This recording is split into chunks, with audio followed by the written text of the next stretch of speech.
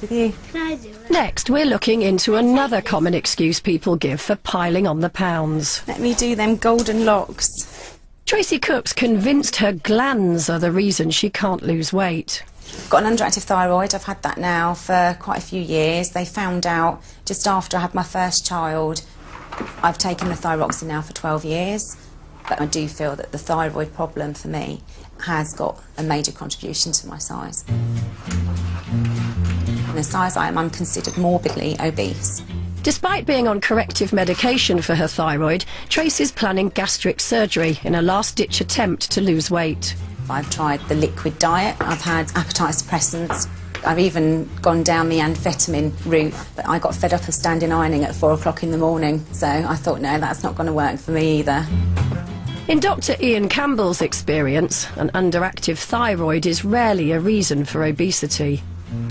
There are many hormones that influence our appetite and the way our body regulates our weight, and those can have a real impact on certain individuals.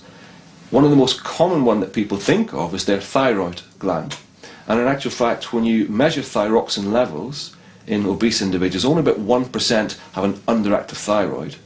Interestingly, when you correct that problem with medical treatment, they tend not to lose weight, so it probably wasn't the underlying reason for the weight in any case. Let's have a look at your waist measurements. Jane DeVille-Armand is a nurse who works trying to educate the public about weight. It's 32. Oh, how dreadful. Dispatches sent Jane to visit Tracy Cook to persuade her gastric surgery isn't the only solution to her gland problem.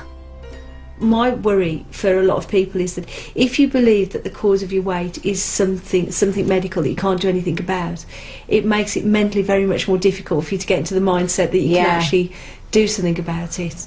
Well, gastric banding is what I'm waiting to have done now. Okay. I mean, I've been told it'll be February, but we're speaking to my friends and family and everybody that cares. They're trying to urge me not to have it done. Jane enlists the help of Tracy's friends to encourage her to stop blaming her glands and to start eating less.